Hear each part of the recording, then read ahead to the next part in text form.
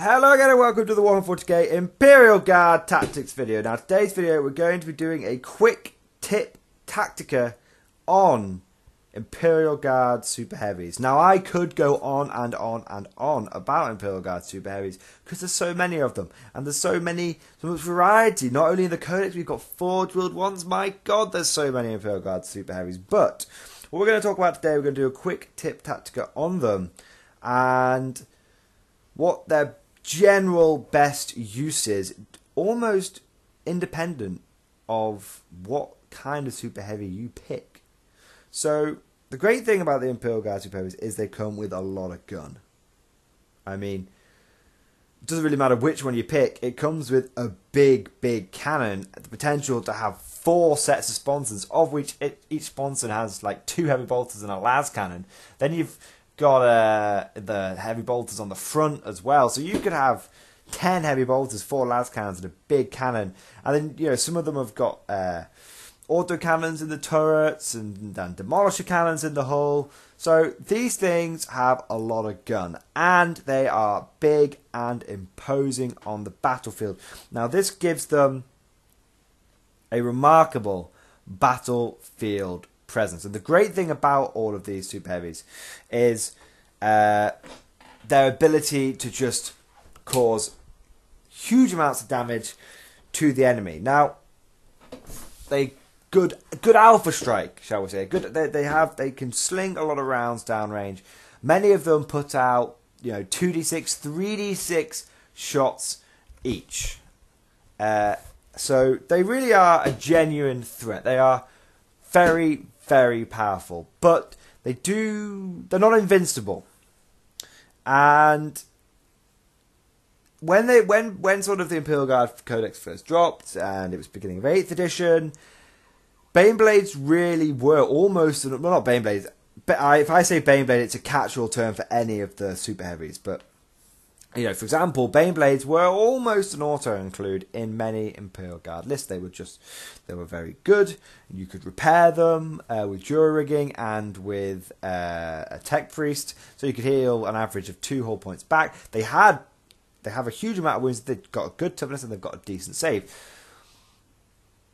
Now, unfortunately, as sort of time has passed and the inevitable march of progress / codex creep has come along, they have lost a lot of their shine, but they are still very good. The problem is that Imperial Guard Super Heavies now, they're no longer the undisputed masters. Things like Imperial Knights have got better, so now they are what I would consider just a solid choice. They are very good, but they're not auto-include, they're not auto-win, but for sure you will not suffer for including one in your list at all. Your list will only benefit from having one of these things in. Okay? They are very good, but they're just not auto-include now. They're a solid choice. Now, what sort of, like I said, regardless of what weapons you bring on them, regardless of which one you pick, whether it's a Hellhammer or a Shadow Sword or a Baneblade, it doesn't matter. There are some general tenets which they bring to the field. Number one is, of course, they bring a lot of firepower. We've mentioned that. They do essentially do the work of 2 to 3 Lehman Russes. So but at the same, but in a more concentrated package. That has advantages and disadvantages. Advantages: it's easier to repair them. It's easier to get force concentration. If you put a Baneblade on a flank, that's an incredible amount of force concentrated in one place. 3 Lehman Russes might end up getting spread out. They can't hug as much in terms of sort of hugging cover. So they do bring great force concentration. The disadvantage obviously is that it's all your eggs in one basket potentially. They are also surprisingly effective in close combat. Their grinding treads combined with distract and crush them means that statistically an Imperial Guard Super Heavy in close combat is more effective than a Bloodthirster in close combat. Bear that in mind. That's a really important thing to understand. And they can't be locked up in close combat either. They can, when they are in combat, they can still shoot out of combat. So they can be grinding away with their treads and still be blasting away with their guns. So they are not only they have great firepower, they are also an incredible counter-attack and close combat unit. So don't be afraid of getting these things into close combat. Don't be afraid of charging up behind. A Baneblade can lead a charge. A Leman Russ can't lead a charge, because if it gets tied up in close combat, you lose that firepower. Baneblade doesn't care. You know, Baneblade lives the thug life. It just smashes into the enemy, and if it's in combat, it's grinding away. You are a happy clown. Okay, so don't worry about that. Baneblade can lead a charge, and in many cases should lead a charge, because it brings me on to my third point. Okay, my third point, which is the psychological factor of bringing a super heavy to the battlefield. Now, we all know this when we faced Imperial Knights, when someone brings a super heavy to the field, it changes the dynamic of the game, and this is still true of the Baneblade.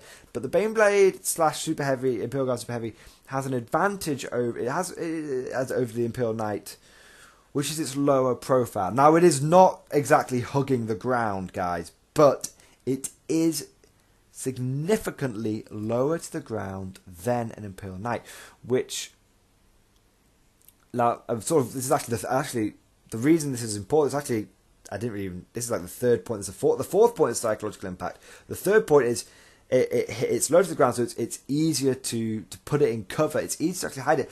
It is possible to sneak a Baneblade Creed style. It is possible to do that, which means it's good at hugging cover. So it has that advantage over other super heavies. Now, that was point 3. Point 4 is the psychological impact. Like I said, when you bring a super heavy to the battlefield, it changes the dynamic of the game. Often, the side which doesn't have a super heavy can be at a disadvantage. We've all know how difficult it is to deal with Imperial Knights. The same is true with Baneblades.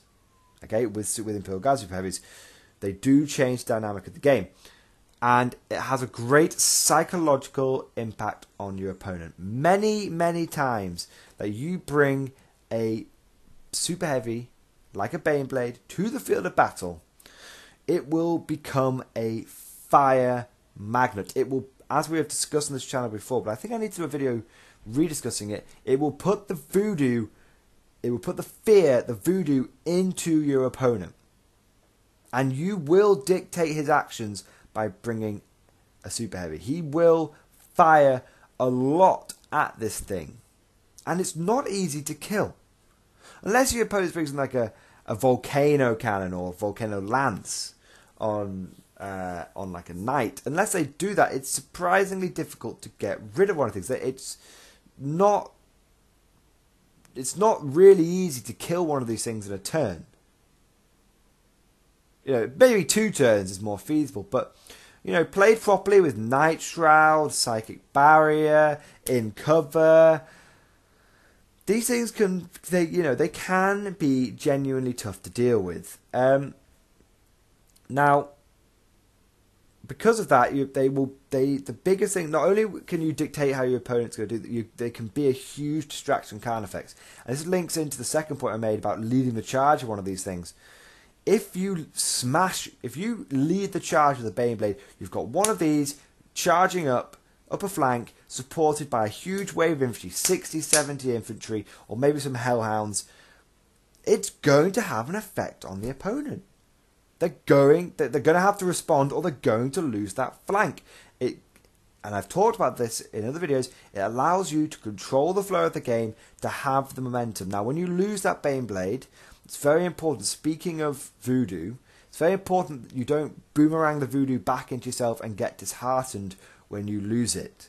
Okay, and 99% of the time, statistic pulled out my ass, the vast majority of the time that you bring one of these things, you're going to lose it. It's going to die because it's going to draw a lot of fire, but it will allow you to dictate the flow of the game, and you can smash your opponent with your other assets whilst he's busy dealing with your Baneblade. Bring 2 Baneblades, bring 3 Baneblades, and you know what, guys, you can probably still squeeze in 100 infantry. So bear that in mind. So the reason why super heavies are good is they've got incredible firepower, great close combat, counter-attack, charging capabilities, They have some advantages in terms of being able to hide them over the most common super heavies like Imperial Knights, and they have a great psychological impact. Baneblades are the ultimate distraction carnifex. If you don't know what that is, go and Google it. Thank you for listening, and I'll see you guys next time.